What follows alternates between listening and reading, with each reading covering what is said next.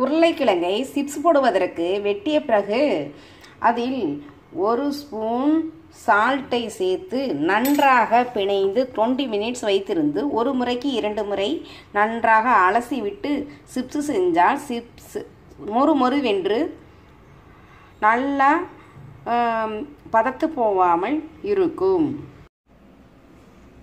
பலாப்பழம் இதில் vitamin A சத்து உள்ளது. இது இளநரை, பொடுகு, முடி கொட்டுதல் போன்ற பிரச்சனையிலிருந்து விடுபட செய்கிறது. இது ஒரு இயற்கை உணவாகும். இதனால் இது தவிர்க்காமல் சாப்பிட்டு வாங்க ஃப்ரெண்ட்ஸ். முட்டையை வேக வைக்கும் பொழுது எப்போதும் முட்டை முழுந்துறபடியாக தண்ணியை வச்சுக்கிறோங்க.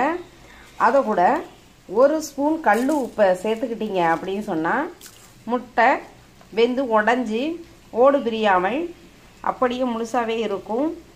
இந்த மாதிரி ட்ரை பண்ணி பாருங்கள்.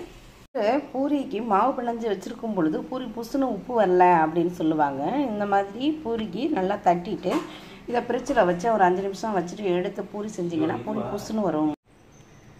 மீன் சமைக்கும் பொழுது நல்லெண்ணெயில் மீனை சமைக்காதீர்கள்.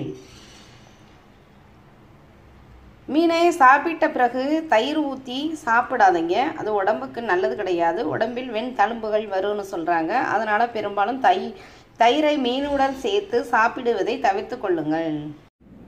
கருவேப்பிள்ளை குழம்பு வாசனை வரமாட்டேங்குது அப்படின்னு நினைக்கிறவங்க குழம்பை நல்லா கொதிக்க விட்டு கீழே இறக்குனது பிற்பாடு கருவேப்பிலையை போட்டு தாளித்து குழம்புல எடுத்து ஊற்றினோம் அப்படின்னா குழம்பு நல்ல வாசனையுடன் இருக்கும். இதை ட்ரை பண்ணி பாருங்கள்.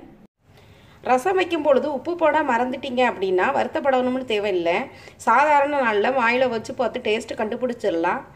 விரதம் இந்த மாதிரி பிடிக்கும் பொழுது ஆஹா நம்ம உப்பு போடலையே, இப்போ போட்டோமா போடலையா அப்படின்னு டவுட்டு வரவங்களுக்கு இப்படி ரசம் கொதிக்கும் பொழுது அங்கேக்கு எங்கே முறை தெரியும். உப்பு போட்டுட்டோம்னா உப்பு போடலை அப்படின்னு சொன்னால் முறை பூரா ஓரத்துள்ள மட்டும்தான் நிற்கும். அதை வச்சு கண்டுபிடிச்சிடலாம்.